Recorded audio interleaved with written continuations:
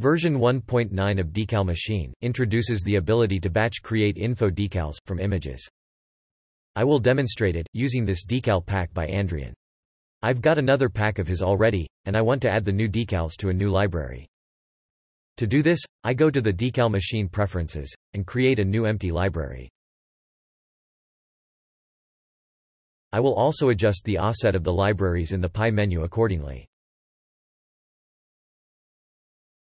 Then, bring up the Decal Creation panel, and select Info Decal from Image Creation. I have extracted the decal pack earlier, have removed what I didn't like, and have the rest all in one folder now. Select, and load them.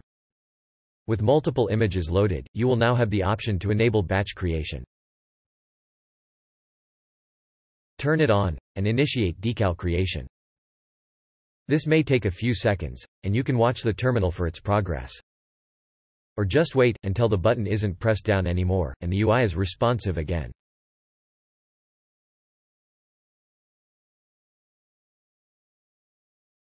Once finished, all the decals will be laid out horizontally next to each other. They will also all be selected, so what you can do now, is add them all to a library in one go.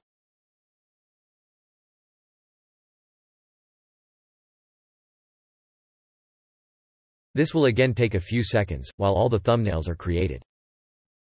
And again, you can watch the terminal for progress.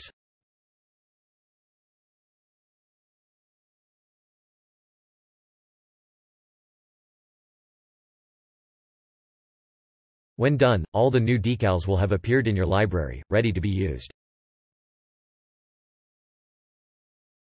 There's no need for the temporary instant decals anymore, and so you can remove these now. Also all at once, as of version 1.9.